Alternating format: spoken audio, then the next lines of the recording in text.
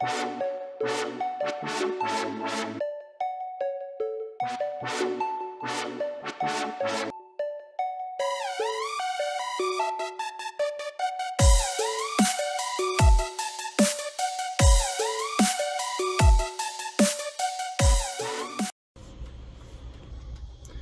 what's going on everyone? Fenris here. Welcome back to the vlog. As you can see, once again, we're in the work vlog, so yeah, let's get it. Today, oh yeah, we loaded up. Look at that. Just like that one video I showed you all during summer, but now we're going into peak season. It's actually nice outside today, thankfully. It's in November, but yeah, we got to pick up, man. We got to put these on. Come on, FedEx, stop giving me more shit.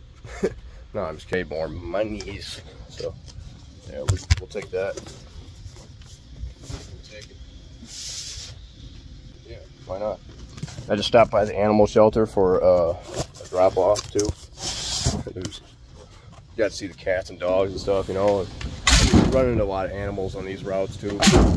It's like, you know, it's kind of funny seeing that FedEx likes to screw you over a little bit there. Yeah, and that's what we do, guys. You know, we pick it up and then we put this cart, take it over here, put it back in there.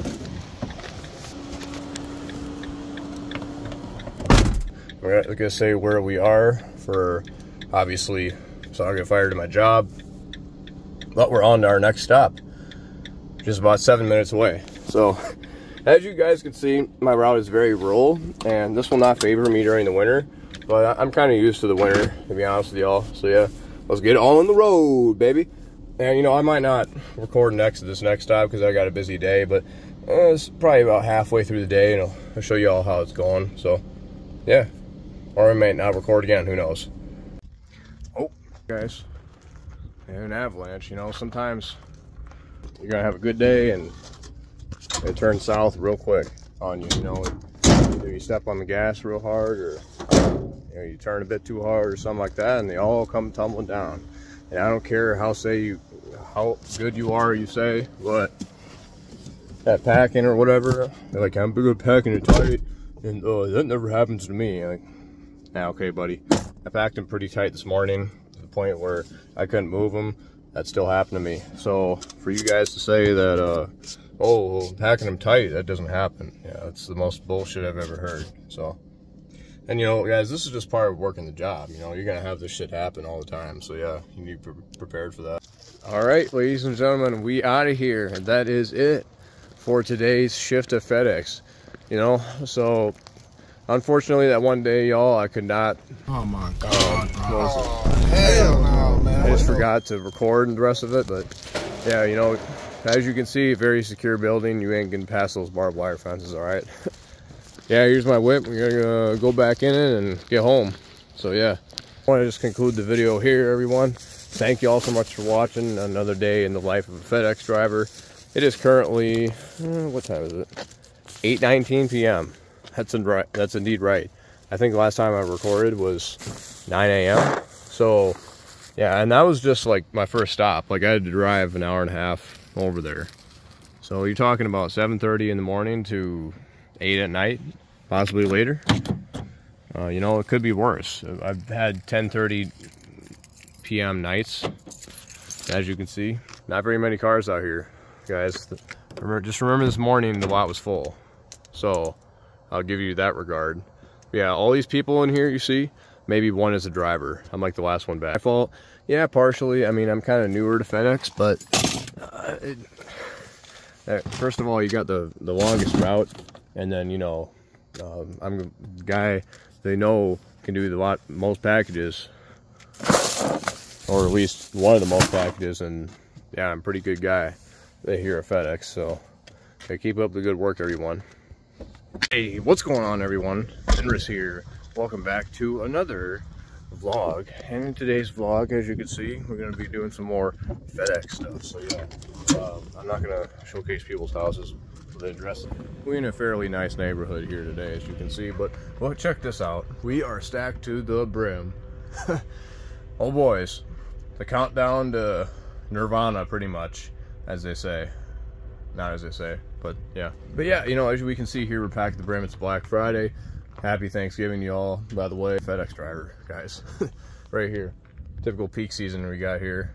And, you know, you just got to roll with the good times as they go. And, yeah, thankfully today it's all condensed. But I've had a few stops already where I've had to backtrack and because I hadn't had the package or whatever. And it's really cold outside. As you can see, I got gloves on. But it used to, this, like, I've cleared a lot of it out. It was a lot fuller when I started. It was. And y'all are probably wondering, you know, how much I make doing this. And I'm not going to say the exact amount, obviously, for security reasons now. But it's somewhere, monthly, it's somewhere around $3,000 to $4,000 a month, which isn't, it's not too bad. But yeah, if we look at the map here, you know, it's really, it's really covered. You know, that's a really condensed area. So, yeah, there's that. All right, guys. I just had a customer who I had to backtrack to their place because I could not find where their house was at. I'm not going to say, obviously, but, you know, I was at another end of the town I'm in, and I had to drive all the way back there to deliver some packages to them. There's about 6 packages in total. So it's pretty important that I need to get some of those. And, you know, sometimes you won't even have the correct amount of packages because the freight gets messed up in the morning. You know, that's on FedEx. That's not even on me at that point because it's not on my truck, not my problem. So, you know, you're going to have moments like that where it's like, oh, I'm sorry, you know, but this happened. Hopefully there should be another FedEx driver come today. If not, sucks to be you, bro. I don't know.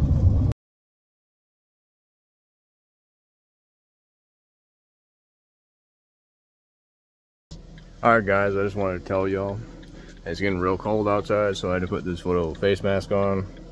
It's like, oh, it ain't that cold, but it's only 30, 25 outside, but it's gonna get a lot colder, so, you know, you're gonna have people like this with the 12 packages and shit. It is what it is, guys.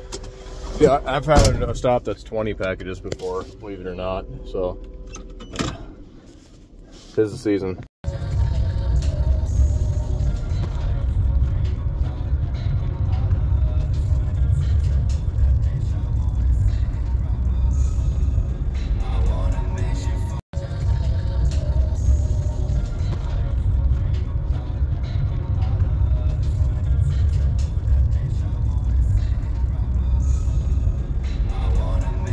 Hey, what's going on, everybody? It's your boy Fenris, and back with another part of the episode of FedEx Ground. Got my little buddy here. Hey, how's it going, buddy? Hey, buddy. Probably the friendliest chihuahua I ever met. But hey, man, I gotta get going. You go over there, all right? Go. No, that's it over there. Some of the dogs are too friendly, you know, like they get actually in the back of your truck and they want you to keep petting them and stuff. And it's like, oh man, I gotta go. I got a job to do, man. Yeah, it's pretty funny, but yeah, welcome to this winter wonderland, everyone. It started to snow last night and it dumped about 1-2 inches on the ground. Not too much, you know, just got a dust in of it, but when it comes to like private roads and stuff, when you're on FedEx, you gotta be really careful, like this, when they're completely snow covered, because if you're not, you can easily spin out and get stuck. And when you get stuck, they're not too happy about it. They're not too keen on it. So, yeah, just don't get stuck, you know. So, yeah. Simba, the dang god, the Lion King. Hey, here you go, buddy. When they ask you what you're doing at work, hey, what are you doing, man? Nothing. Just hanging around.